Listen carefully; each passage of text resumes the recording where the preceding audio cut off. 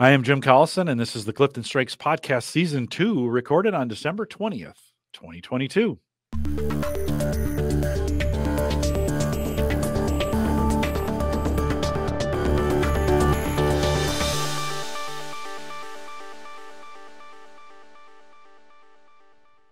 In this CliftonStrengths podcast series, we'll look at the CliftonStrengths for Leaders report, one theme at a time, and today's theme is analytical. If you're listening live, love to have you join us in chat, or if you have questions after the fact, you can always send us an email, coaching@gallup.com. Dr. Jaclynn Robinson is our host today. She works as a Gallup Learning and Development Consultant and joined me for Season 1 of the CliftonStrengths podcast, where we looked at well-being at work, the book for each theme. And Jaclynn, great to have you on this podcast. Welcome back. Thanks. We are spending some time looking at analytical today. Why don't you give us that all-important intro? All right. Well, analytical searches for reasons and causes. They've got the ability to think about all of the factors that might affect a situation. Yeah, think about all of them. All. Of them. All. And all means all in this case. What's the power of this theme in a leadership role? Well, a leader with analytical has the capability to look at going back to that word, all the cards on the table to ensure a thorough review of facts and resources before making decisions. So I think this type of due diligence brings credibility as quarter end goals or long-term strategies are discussed with the leadership team or organization. Those performance indicators and milestones, it helps everyone know where they're at and where they're heading. So I think that's the value that they can bring in a leadership role.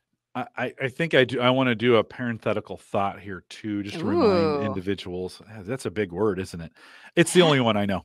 The thought is we say that word all, but we know CliftonStrengths are dynamic in the sense that they're influenced by other themes, and that the demonstrative effect of all isn't necessarily true. And so you may have high analytical, and you're coming at this and you're like, yeah, no, I don't.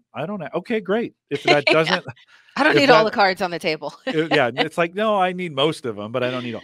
Well, that's the beauty of this, right? Is this conversation, this self-awareness, whether you're studying yourself or you're working with a coach along these lines of understanding of what that actually means for you. We spend some time, we joke about it, but I think it's a good, especially during analytical, it's good to think through that not all of these always have, even in our own definitions, they don't always have what they say in what we've said, right? Yes. You're your own unique you in that. Would you add, Jaclynn, would you add anything to that thought? You're your own unique you. I like that. Yeah. So going back to that, there might be certain facts, figures, numbers, trends, patterns that you appreciate or want to invest in, just to make sure that you've looked at it from that particular angle, as opposed to maybe all angles. Yeah. So yeah. And you know yourself best. All may not be appropriate for the situation that you're in, right? I just think it's a good thought, especially as we're thinking about analytical. I think it's a good thought, a good reminder to have in this, right? Is that fact. So how could this theme lead others? Let's talk a little bit about that. I think sometimes this is a good me. We think about analytical as something I do. How does that translate into the we in leading others? Ooh. So I'm coming from a positive approach from this when I say they can take out emotions from a conversation and lean more into facts and logic. And that analytical minded leader can help ground others with their sense of calm, coupled with that practical way of looking at that matter or that topic or that subject. And that can help fellow leaders and employees start to work through their crises or their obstacles because they're coming at it from that cool, calm, and collect frame of mind versus their hair is on fire frame of mind. So I think they're so good at doing that. We've got a manager in the workplace that leads with this, and they are just the best at being able to help calm down individuals that are just flustered and help them work through that scenario they're going through. Or you leave and you go, I feel good about this. I think there's a natural bias to this theme at times that it always takes time. Like, okay, if I'm going to need to think about it, there's some other themes where this would fit in. But as we think about leading others with it, and you talk about fellow leaders and employees working through crisis or obstacles. Does Mhm. that analysis always have to be bound by some unreasonable amount of time, or can that be done quickly as well, or in the moment, or in the time in time where it's happening? I see it done relatively quickly for those that lead with analytical. And if we're just thinking about that analytical theme as a standalone and maybe not those theme dynamics around it, where if they have analytical deliberative, that might look a little different than analytical strategic or Yeah, yeah. analytical intellection. But I think it's something getting into that practical frame of mind is something that I think they're just naturally adept at to keep people cool, calm, and collect. And maybe they just figure it out together. What do we need to learn about this? What trends are we seeing? What data do we maybe need to grapple with? Or here's the data we have at hand. Let's look at this. So I We think you're and right. It's not always slow and methodical where they need a lot of time. Yeah. It's probably situation dependent. I said I'm not watching the chat, but I was taking a little peek, and Ralph made a comment in chat about it, sorting. The comment's much larger than that, and you can go back to the video and watch that if you want. But I do love this idea how analytical used as a sort. We spend a bunch of time in I think Hmm. season 5 of Theme Thursday, thinking about the sorting of it, how it can naturally sort. And I think analytical's got that great ability then to think through and sort in that Yes. thought process. I think that's where it can really be beneficial in leading others, right? Again, Hmm. these themes going from me to we is this idea of how are we using it for the benefit of others in that. Okay, Yes. let's spend a little bit of time thinking about hinders because that's in the report as well. We spend some time with success. We spend Hmm. some time with hinders. Talk a little bit about how this theme could hinder your leadership of others. So this is where leading with the head and not necessarily the heart can hinder relationships in the Mm, workplace. mhm. And that could ultimately hinder performance. Because in order to achieve those performance outcomes, it's just as important to consider an employee's concerns or feelings. And that goes back to that saying, if we feel good, we play good. So I think that's just something that they might have to keep in mind.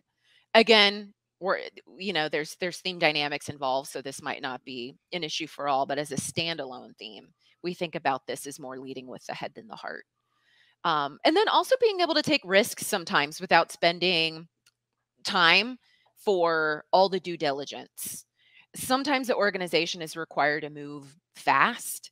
And in those instances, it might be more helpful to, take all that complexity in your mind, drill it down into simplicity so that you can strike, or to lean on a partner that gauges the risk or is already thinking about where their future's heading and help, loop them in so they can help you make that decision. Yeah.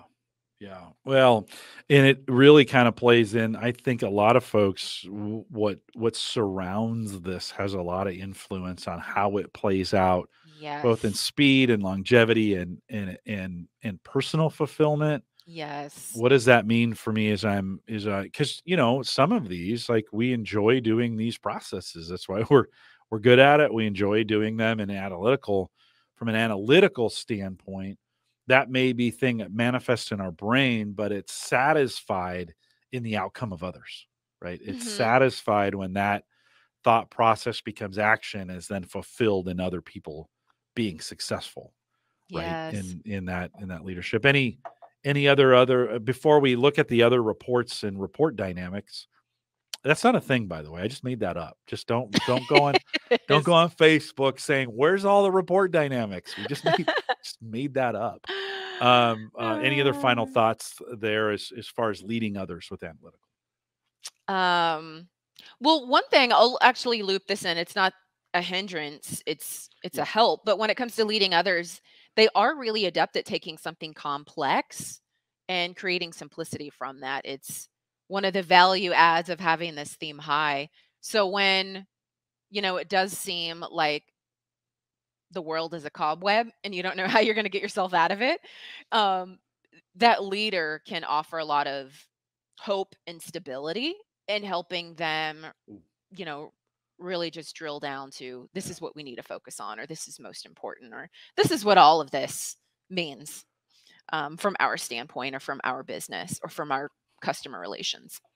You did what you just did my job, which was great. I'm supposed to be asking that question of how does that fit into our strengths-based leadership needs of those that we lead, and that hope and stability, right? Bringing that in from a needs of followers concept, of bringing it, bringing that piece together and providing that stability. I think it does. I think it can be a very stabilizing force in, hey, I've thought through this. Here's some things to consider in the process because I thought through it. That's always that, hey, I've got this problem, and that person goes, yeah, I got nothing. Like, yeah.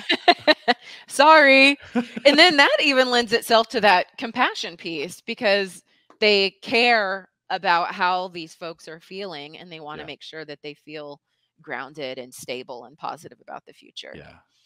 No, right on. Well, let's do a little report dynamics. Again, not a real thing, and we don't have a list of them, but let's think about the Clifton Strengths for leaders and a Clifton Strengths for or for a sales report. What could those look like together? Yes. So because of this leader's ability to really understand and appreciate facts and figures or trends, they can be really skilled at helping prospects and clients understand how working with the company will serve as a good return on investment for them and their overhead. Yeah. Good ROI, which is right. Really just, how did we know we did this right? Like that's what that, that's too long of an acronym. How do we know we got this right is longer than ROI. But I think it can be helpful in that space. I'd love to see those two reports to think about from both from a sales perspective and from a leader perspective. That future casting. We're at the end of the year. Of course, a lot of companies spend a lot of time thinking about, hey, what's the next year going to be? I think there could be some helpful insights in both right now and then throughout the year. How do we continually measure this success in a way, or think through all the options that are available? What about the manager report? Clifton Strengths for manager reports, we think about in the context of this leader report. This even goes to forecasting or future forecasting, as you said. They can help internal team members understand performance objectives, where their current performance metrics sit for both themselves and the team overall, and then what's needed to hit that target goal. So whether they've got team members that are, really trying to close on goal with Q4 right now, Q4, or whether they're already looking ahead and putting some future goals in place. I think they're really good at creating that level of clarity to help team members know where they're at, where they're heading, so that they've got that sense of stability. Yeah, I think teams really need this. Is going to sound weird, but I think teams really need this from a stability standpoint. This process of thought, both from a day-to-day, today standpoint, and what this could look like in the future, and how those two tie together. I think sometimes we miss that. Like, yeah, we have visions for the future. How are we actually going to get there? Yes. And then putting a path in place, but who's actually going to manage us through that path? We have a gigantic, as we're recording this, we have a gigantic financial system changeover that's happening here at Gallup, at the end of the year. And it's been fun to watch the teams that are preparing us for this. And up to 2 months ago, we were getting, okay, here it comes, it's coming. And then, okay, here's some things you need to know, and just know that, coming in January, you need to do this. And I'm sure as we get into January, they'll be like, okay, don't forget, right? I think that's the management side of that change. The leadership side of that was knowing we needed to make, we had to upgrade, do some things for the future, leading that from where we go and what we do, what's the ultimate end goal, takes advantage of that futuristic side of things, right? Or futuristic with a small f, sorry, using analytical, right? To really think through, because it's very complicated.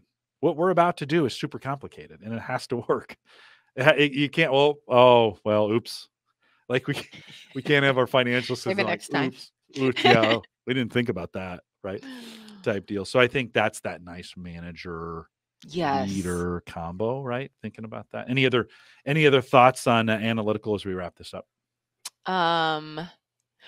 They're good with the why too. So as the organization might be moving in the direction, whether it's,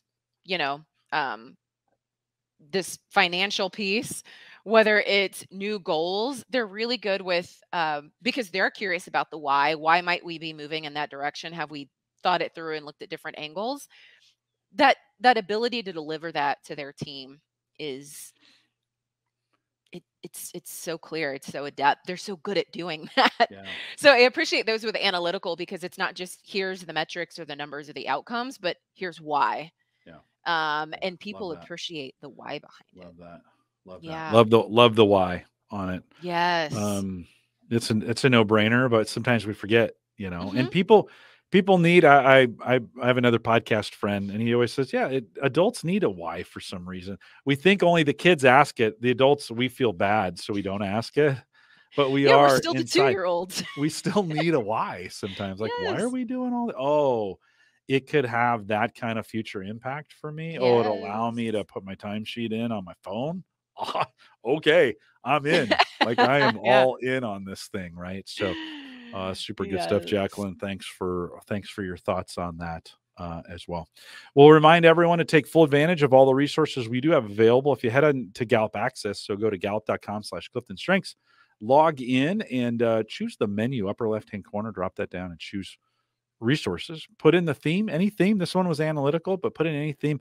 All the resources, all the webcasts, everything we've ever said, not everything, because it's impossible. But most things that we said are available out there for you, and you can find them right there. Stay up to date with all our webcasts by following us. Create an account, follow us on Eventbrite. Gallup.eventbrite, BRITE on that, by the way, gallup.eventbrite.com.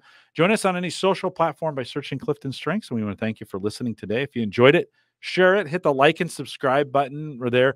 We had a whole bunch of you today. You should hit that like button for the live folks. If you're watching on the recorded version, you can still click it. It's always nice. We like a little bit of encouragement. Click the like button. Yeah, it makes us feel good. And of course, we want to thank you for listening today. If you are listening live, stay around for a smidgen of post show. With that, we'll say goodbye, everybody.